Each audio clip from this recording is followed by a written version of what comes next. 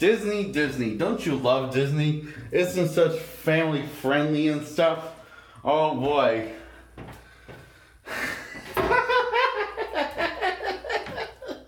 Oh yeah, you're right. Oh, that's a good one. I couldn't say that was a straight face. Like, now this is the.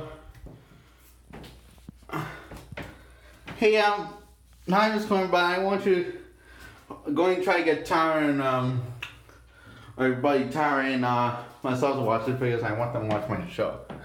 Most of all. Yeah. Yes. And so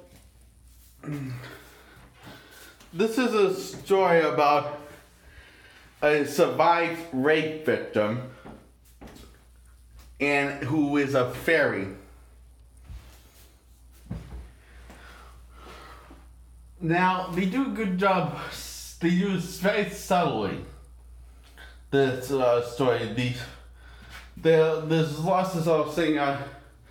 You see, this movie's called Maleficent. Oh boy, don't I love this film. I think it's my favorite Disney film for live action. The characters feel real and relatable and likable. And my favorite character is Maleficent and Sleeping Beauty, who I really didn't care for in the original at all. But here they actually give her some actual depth.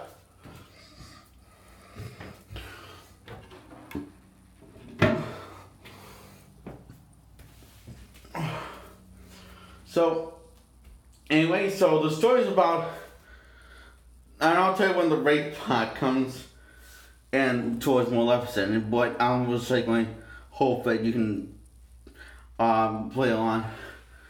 And now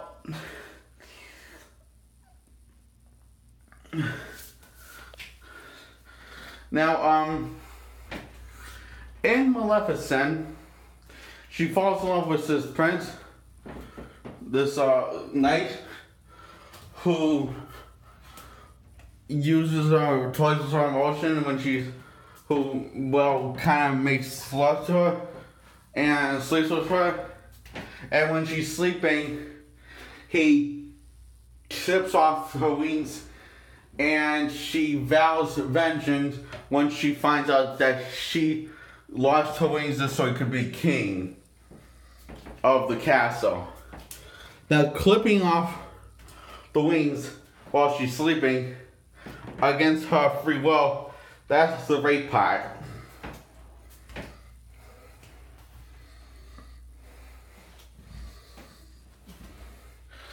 Now, for those of you who have their heads so shoved up their ass at Disney, what kind of children film is this?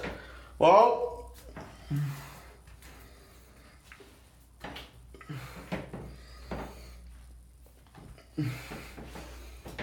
and for that I answer, and I know that's you, Tara. I know you're singing. You're singing, why would anyone put this in a children's book? Well, that's because another reason why I believe the rating system is false, because they do this kind of stuff in almost every film to tell a complex story, or they just do it just because the heck of it, just for the fun being an asshole. I think it's that one. Now, for those of you who think this is incredibly not right at all, and children should not watch it, keep in mind, you who watched Peter Pan growing up, remember, it's about a child abductor called Peter Pan. If you don't believe me, think about it. Let's look at the plot. Look at what Peter Pan's motivation.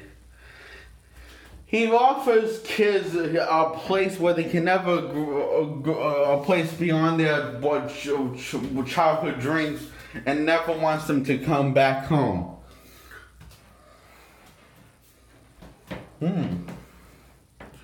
Very interesting. That sounds like when you how you lure kids into your car, you don't know them and they don't know anything, but you say, hey kid, want to go to the movies? And get some popcorn? I'm your mother's best friend.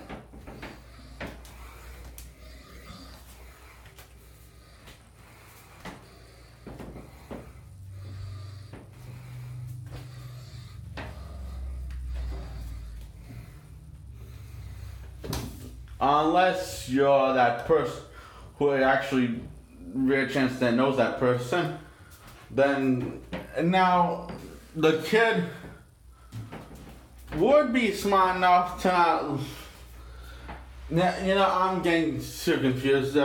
My point is the story I just said. Now Zootopia. Do you know that's about a drug or under drug that's basically a cop by cop movie that's about under the dark side that focuses a lot in crack. On crack. Yes, crack. Crack is what we call cocaine. I don't know. I don't do drugs, so I don't know what the very one.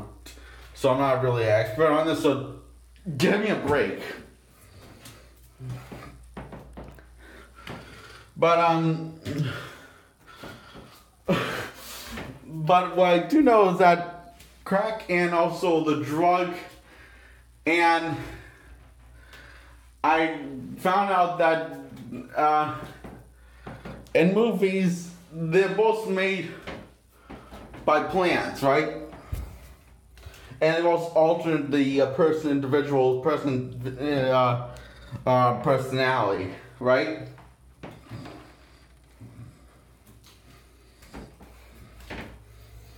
To the point when they kind of become irrational and violent, right? Well, yeah. Zootopia. Family friendly all the way. And that's 3 strikes on the kids' classic films. The list goes on. I could go on, but that would make this video too long. So I'm just going to say sarcastically, shall I go on?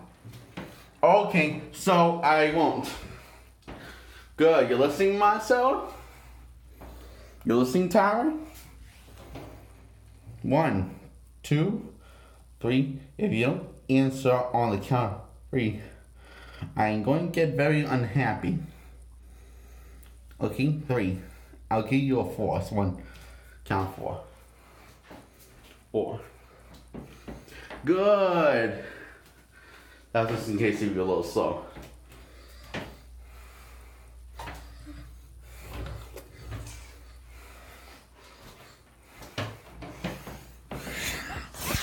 That gave me the idea to make a video, especially for you, Tara, because I figured you wanna.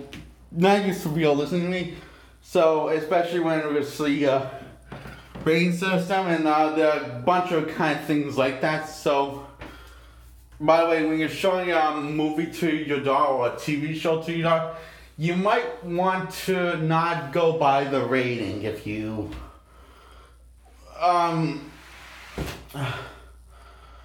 So yeah, you might want to not go by the rating because the ratings lie all the time.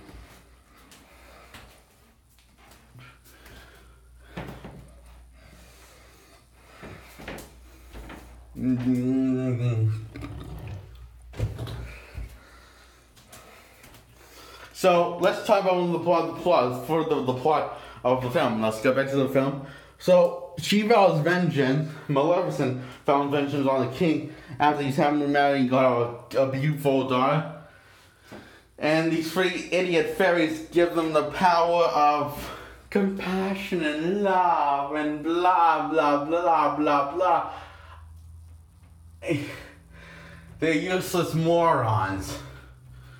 And the king decides to have the fairies protect the prince, and then realize that was a stupid idea, that they shouldn't hire those idiots. But he cares more about being the king than his daughter. So Maleficent casts a spell on her that she said she will fall into sleep like death, and can only be broken by true love's kiss. See, Maleficent, the reason why she did it, because she knows that she believes there's no such thing as true love's kiss. But she got her heart broken by the king, right? Right, because she used her and flipped all her wings off when she was sleeping. After they did it. Yes. So, anyway. I'm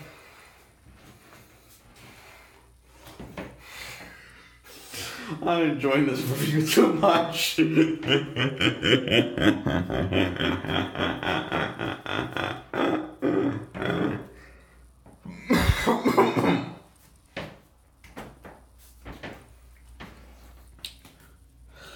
And so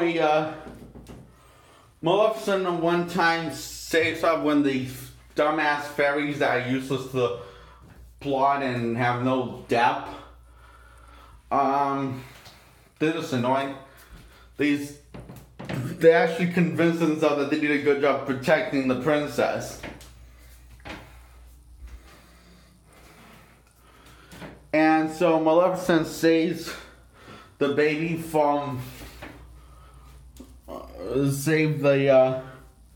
baby from falling off of the cliffs, and her henchman's wondering why did she do that, and the kid actually likes her, and he just says, "Stop touching me, I don't like children." and she calls the kid Beastie. So, as she grows up in her teenage years, she becomes friends with Maleficent, and she becomes a mother figure to Sleeping Beauty. Maleficent does. So which is really beautiful to watch. This is when because Maleficent does such a good job shutting herself down because she got hurt by the man she loved. And so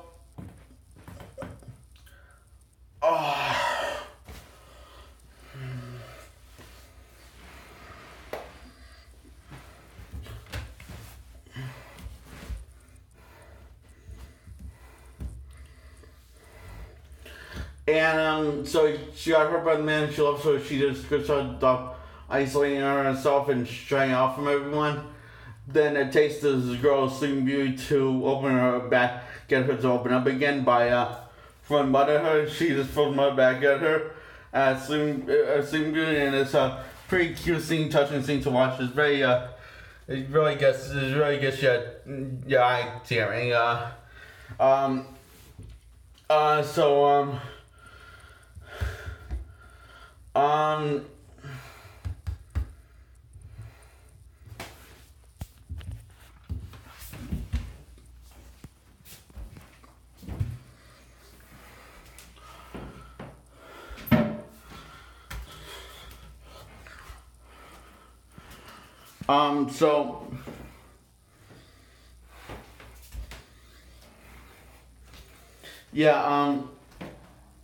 So anyway, one day she finds out who Maleficent really is, and she says that she hates Maleficent and tries to remove the curse from her, and she can't do it. Physically not possible for her. She can't undo the curse that she put on Sleeping Beauty years ago.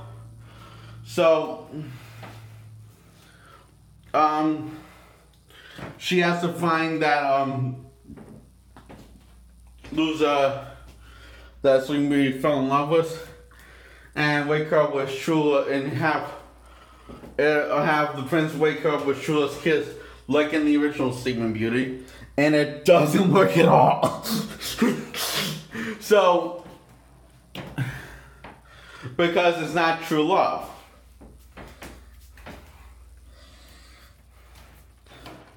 Now, here's where the happy ending. Now, there's a twist to this.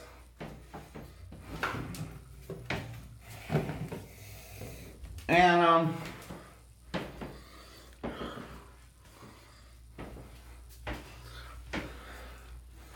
now there's a twist to this. Maleficent's very sad and very down that she can't wake her up. So, what happens is, Maleficent gives her a kiss goodbye on the forehead, and it wakes her up, and she says, "Hello, fairy godmother," and she's so happy that she's okay, and that's what Sunju said. She said always called her a fairy godmother because she thought it was a fairy godmother. And Maleficent always called her BC. And so, because it was very touching because they both found out, realized how much they truly cared about one another. And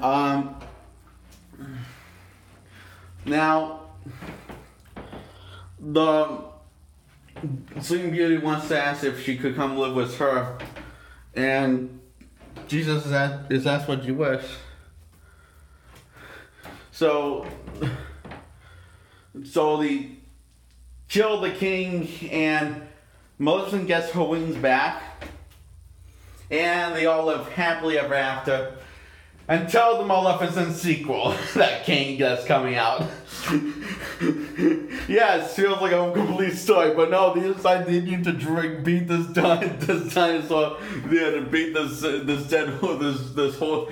this horse until it's dead, and then keep on abusing. They decided to take this beautiful, magnificent horse and shoot it right in the head and just beat it by making a sequel. Oh, and the sequel looks so terrible. It looks like they pretty much slaughtered pretty much every version of these characters I came to love. And this is an excuse to make money. And it looks like they didn't thought it through. It's quite an accomplishment, I think. So the sequel can go screw itself. Unless by any chance it ends up being good, then I say good is good. It continues the story.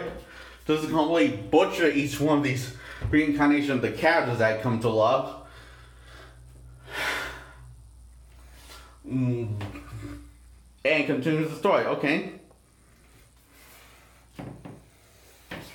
Then I shall give it a pass, but in the meantime I will not give it a pass. This movie I am giving a pass, and I am giving a thumbs up because I really love this film a lot.